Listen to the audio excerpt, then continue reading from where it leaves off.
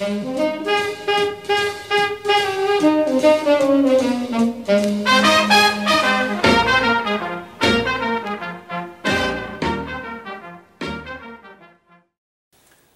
welcome back to another episode of the Mini Machine Shop. I'm Dave. I watched on YouTube a video of a guy that put a DRO on the tailstock, putting it in here so you can tell, and he did it with a caliper, and I'd love to do that. I started looking at it, trying to figure out, well, the caliper is really long and it's got that extension piece to it, this guy that pokes out. So he didn't really show what he did. He just said, you know, he bought this really cheap caliper. Okay, I can go to Harbor Freight and get one, and 12 bucks or whatever they are. We've also got them on Amazon. But they're all stainless steel, and so what? You have to cut this shorter, because you can only have about 6 inches, right? Yeah, 6 inches tops, a little bit shorter than that. It has to be. You got to get rid of the whole head, you got to get rid of this piece. So I want to do it, but I haven't been able to figure out exactly how to do it yet. So that's a project in the future, just thinking about it. What else have I got? Alright, in this video towards the end, I'm going to show a keychain repair. My wife's keychain broke and she had it forever, and so she was begging, you know, please do something to fix it because you can't get another one. Also, there's a portion in here where I'm going to show a collet set, because everybody saw that I got the ER32 collet chuck for the lathe, mini lathe.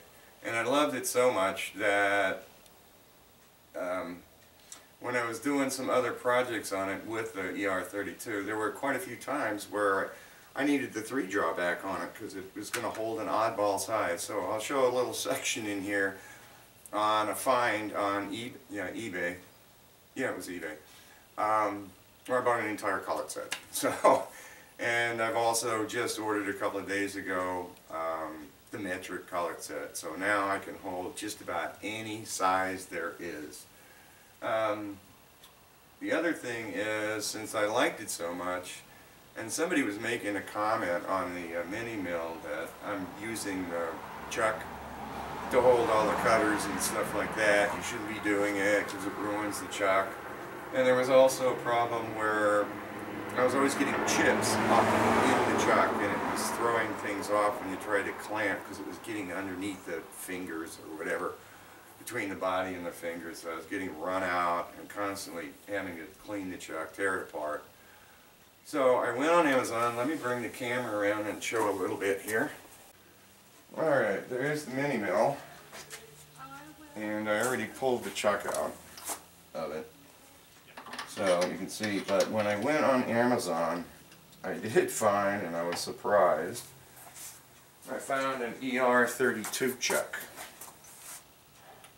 And the nice thing about it was, you know, again, I'm excited, I like it. I've got all the chucks, collets, to fit just about any size, but with the cutters, it's all standard, 1/2 inch, 3/8 inch, all that, so I'll only use a few of them. But I was shocked, and this came directly out of China, and I saw when they shipped it too. It only took 4 days for it to get here from China. It came in yesterday. But it's from, what's the name of it here? There we go. I'm over here on the computer looking at Amazon. There it is. Need my glasses.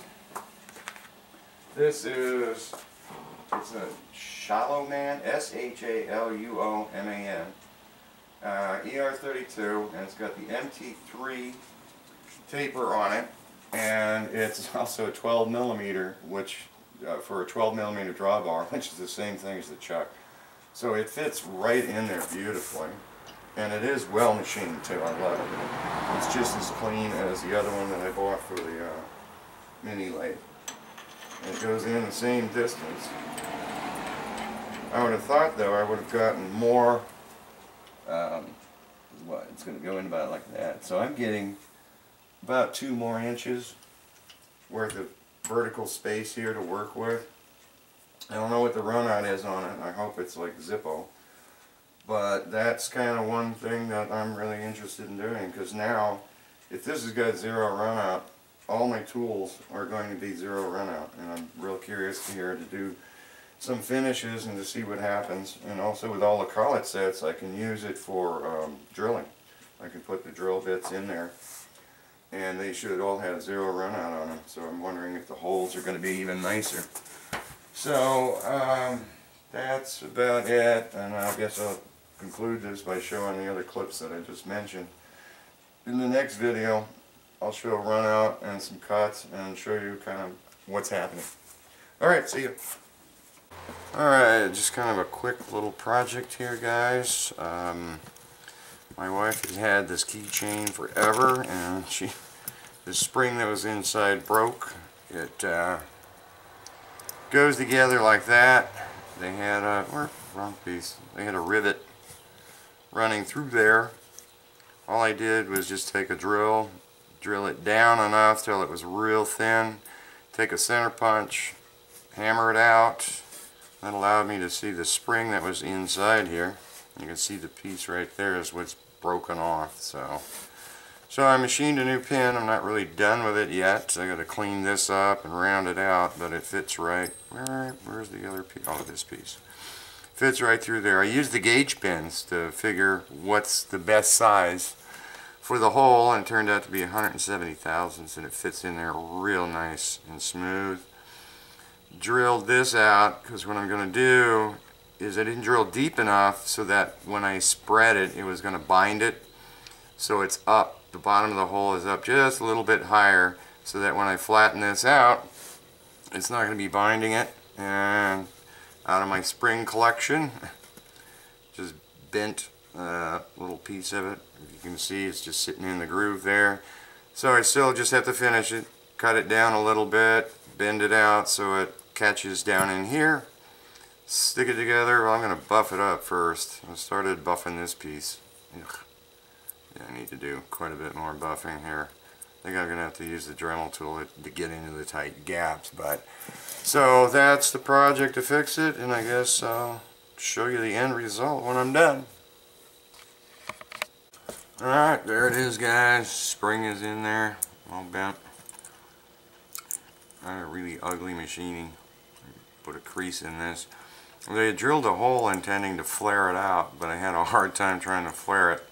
So I just wound up hammering it and flattening it out. And then when I was done, I was realizing, you know, I should have just drilled in here and tapped it and then put a screw here. And that would have been nice and clean, but oh well. It's done and the wife will be happy. Alright, here's the ad off of eBay. $110, 1/16 to 3/4. Going all the way up in 30 seconds, and here's the whole set. And so far, they look high quality. So I would endorse it. I can take one out here. They're just as shiny and, well, there it is. It's just as shiny and nice as the other set that I got. So now I should be able to hold absolutely anything in the lathe. Alright.